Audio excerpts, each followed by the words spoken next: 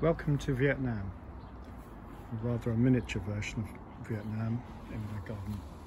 Now, I don't mean to trivialise this war by building toy soldiers, but I think when you're interested in a period of history and you research it, you will develop a greater understanding of what happened.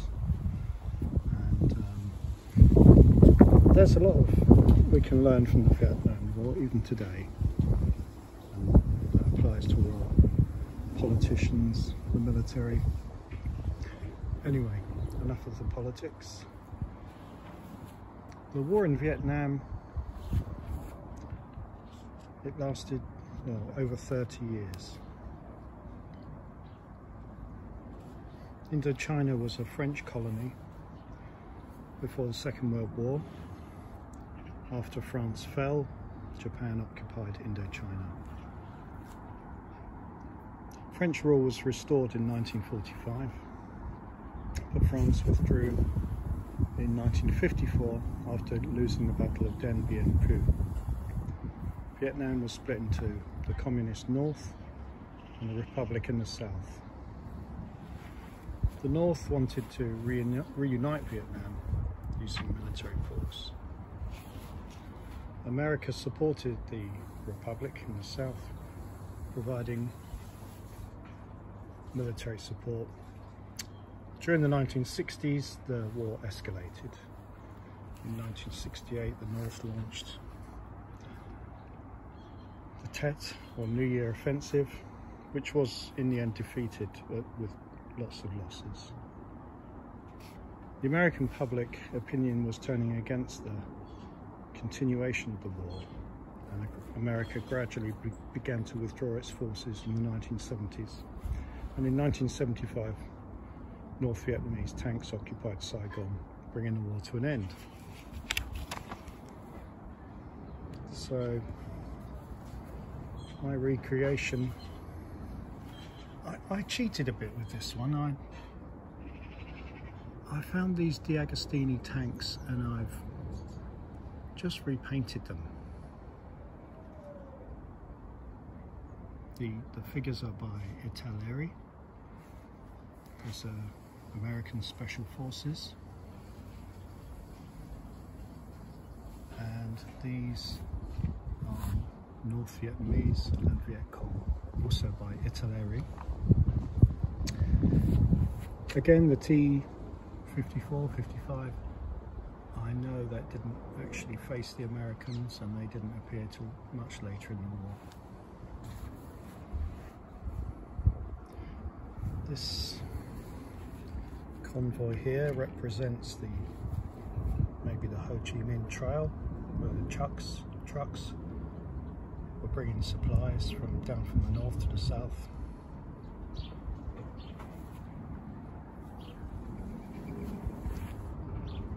Again, these little figures by Italeri are brilliant. A couple of sets of these,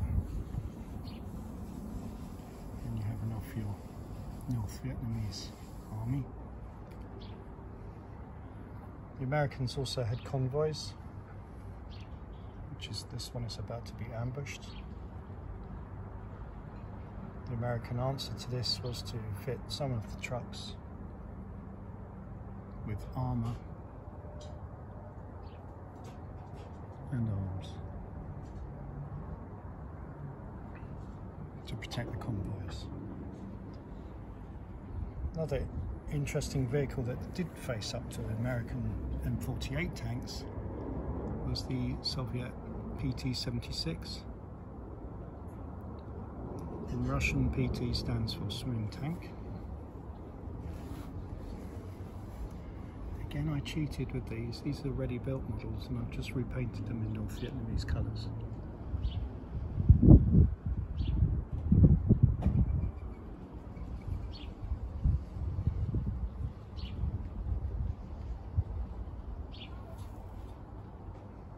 These are some other figures. Another one of the M48 tanks.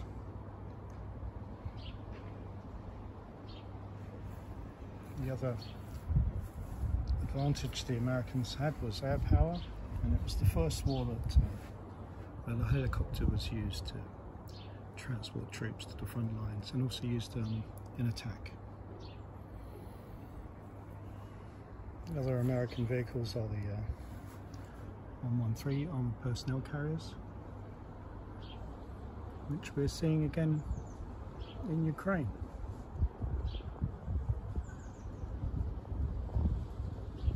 This is the S model version and an Airfix one.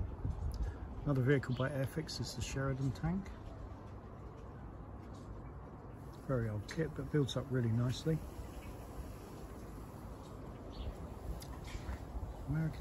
This is a light tank, and it was meant to be air portable and had a very unusual gun which could fire a missile as well as a shell. In Vietnam, the Americans used a canister shot because they were mainly fighting infantry in a jungle situation.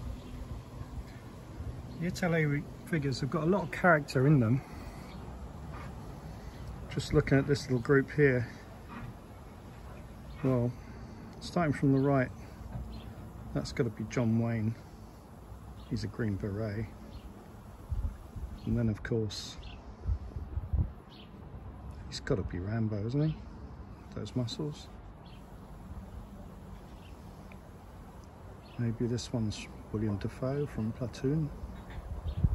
And also represented are the black American soldiers as well. The wounded man, I think, is one of the Vietnam memorials. It looks like it's based on that statue, which I was lucky enough to visit when I went to Washington. Very, very moving.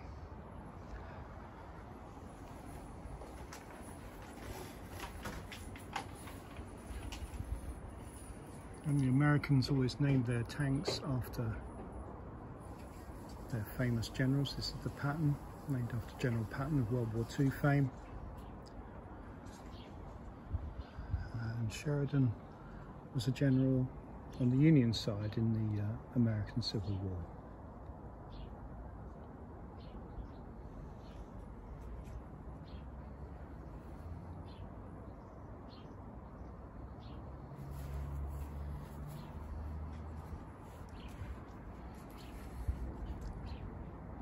This building was a result of lots of cups of coffee, so I built it with using the stirrers.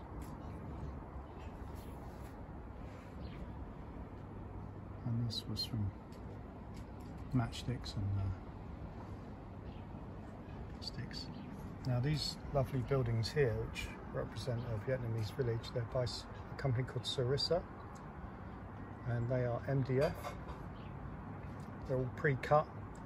You just push them out, paint them up. Really lovely buildings. They have a huge range.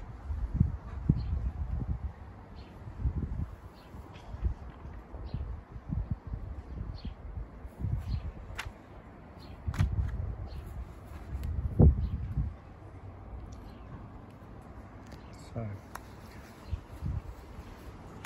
I hope you enjoyed another battlefield tour in miniature.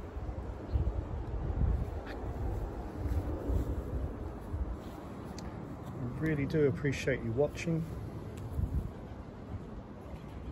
Thank you. There seems to be lots of people subscribing, and I'm really grateful for that.